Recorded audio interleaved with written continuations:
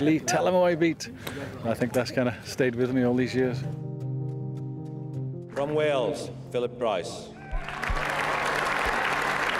This must go in for Europe.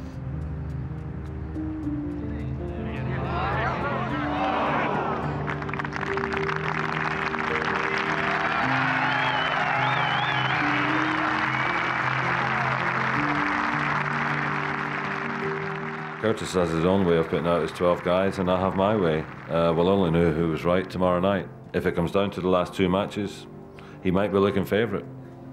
If it doesn't,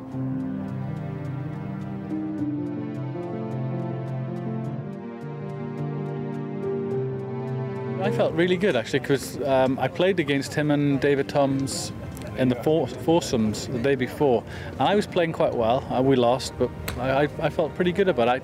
I think the course suited me more than him, and I'd played really well in practice, and I thought I had a good chance.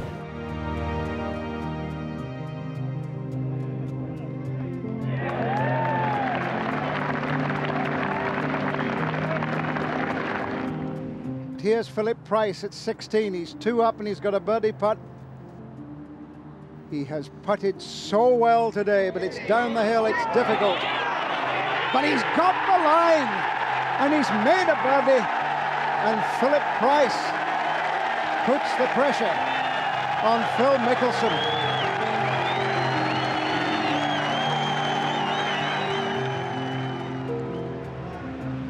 Phil Mickelson must hold this to keep the game alive.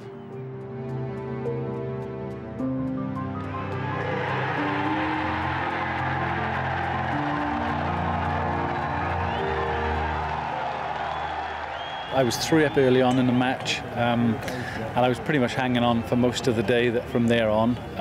Just relief, you know, put's gone in, and I won my point. Just glad it was over, I think. Let's hold it. Europe have won back the Ryder Cup.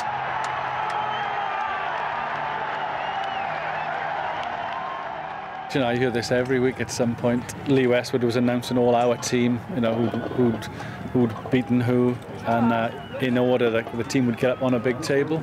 So it was my turn to get up, so I shouted before I got up. I said, Lee, tell him who I beat. I think that's kind of stayed with me all these years.